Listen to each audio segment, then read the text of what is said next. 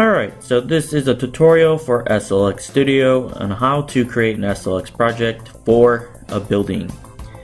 And right here you can see I already have a building provided to me. So what I'm going to do first is drop this frame right into SLX Studio. And here, if we click here, we can see our frame. Now if you watched the last tutorial video, this version is quite a bit improved since the last one. And right now I have all these new icons that you can see here. Alright, so the first thing we want to do is to set our anchor point. Right now our anchor point is right about here. If we view our anchor point, here we can see it there. We want to position it in the middle of this building. One thing in SLX Studio that you can do is you can double click an image to instantly get an anchor point. So we want our anchor point to be somewhere right about here. Okay, but still that's a little hard to tell where exactly that is. So we're going to go to View, Selection Box, and we are going to choose 3x3 for this particular building. And here we can get a better idea of where it would lie in the game. I think mine was pretty close. I'm gonna go down a little bit. And I think the space in between here and here is about right. And this looks about right in the middle. So it looks pretty good. So I'm gonna click apply. Okay, so we set our anchor point. The next thing you would do, although in this case this was already done with this image, you would apply your color palette. So you go in the tools, and then you click this option here to apply color palette. And you have many color palettes to choose from in this list, or you can load your own custom one. But I'll just go ahead and do this again just to show you what it does. Okay, so now that we've set our anchor point, we can go ahead and we can turn this selection box off. We don't need to see that. We can also zoom in a little bit so we can get a better view. What we're going to do next is go into Generate Data Graphics. Okay, so in this tool, we first need to make sure our colors are set.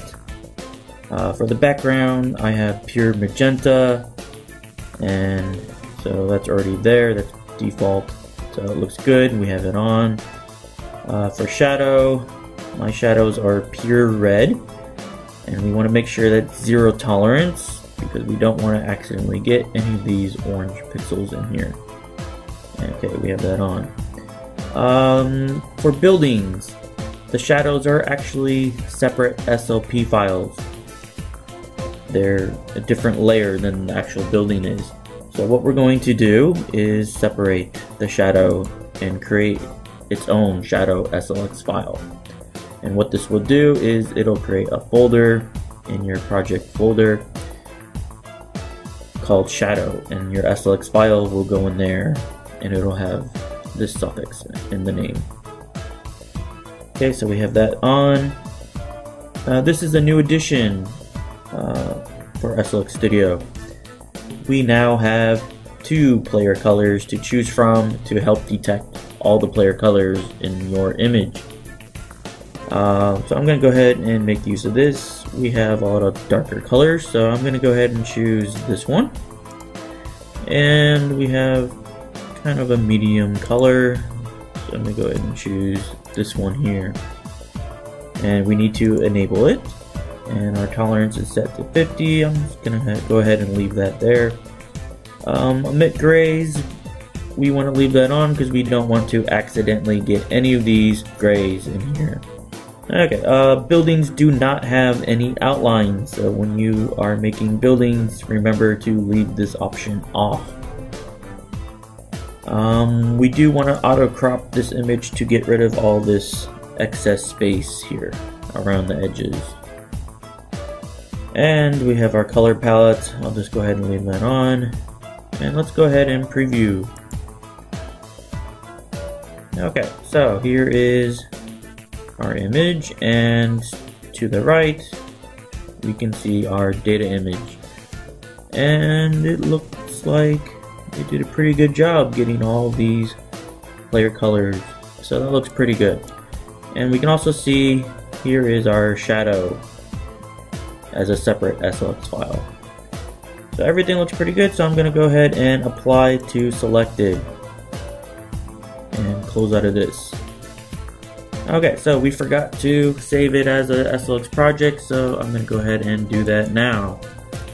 We got FO Shield Tech 4, and let me save that into my folder.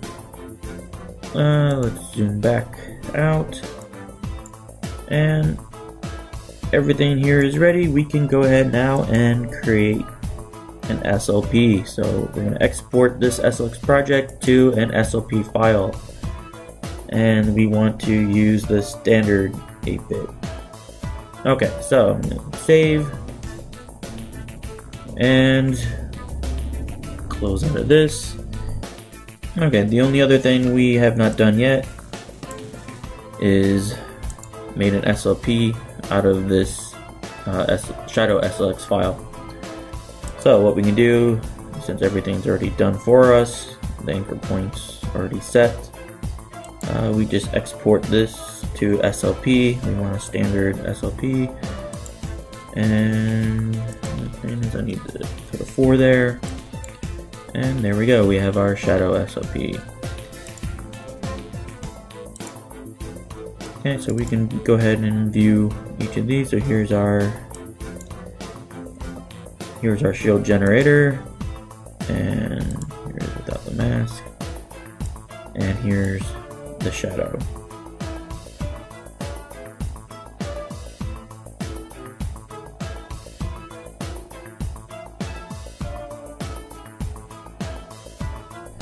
Okay, the next thing I'm going to do is I'm going to open the Delta Object Positioner tool. Alright, so what we're going to do in this tool is first we're going to select some Delta objects that this building would have.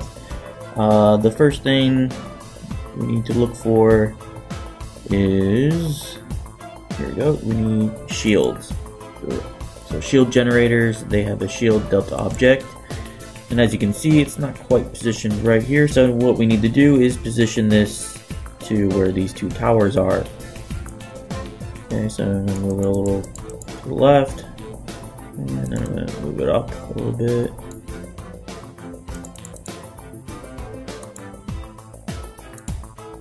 Okay, so it looks about right.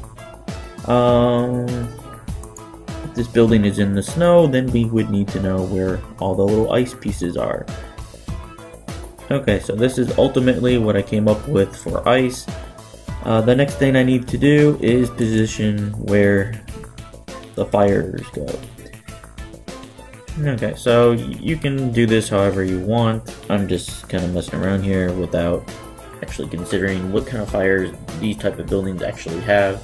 But you would just choose the best fires that you want and kind of get positions for them, and you can always change which ones go where later. But this gives you a pretty good idea of what things will look like when it catches on fire and when you have ice patches on it for snow. And also we have our little shield generator thing here.